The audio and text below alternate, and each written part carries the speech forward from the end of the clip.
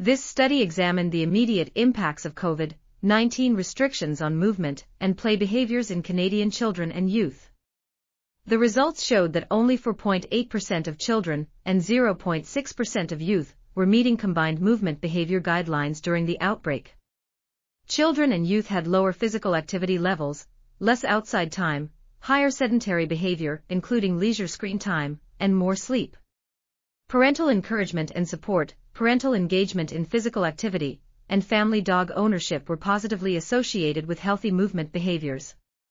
The study provides evidence of immediate collateral consequences of the COVID-19 outbreak on child health, and can guide efforts to preserve and promote child health during the crisis recovery period, and inform strategies to mitigate potential harm during future pandemics. This article was authored by Sarah A. Moore, Guy Faulkner, Ryan E. Rhodes, and others. We are RTCLTV, links in the description below.